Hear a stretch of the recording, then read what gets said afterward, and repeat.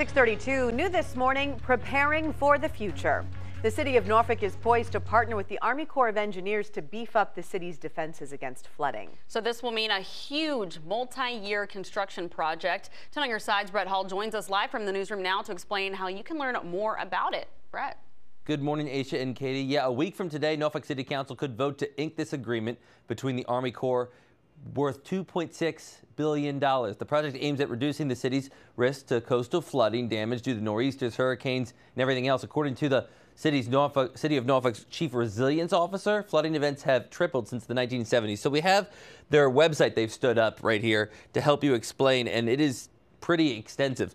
It shows that the project is divided into 5 phases, several on the outskirts of the city, but they're going to begin with the downtown area. If you click on it, you can see the project area that they're working with from Santerre Norfolk General Hospital's campus over towards the Ohio Creek Watershed Project, and it divides it up to the different types of materials they're going to be using. The pump station, it brings up a photo of showing where a pump station would be built into the ground and shows you how it would help protect infrastructure on land from rising waters. It shows, let's see what another example we have here. This is called a bin wall. You can see up here.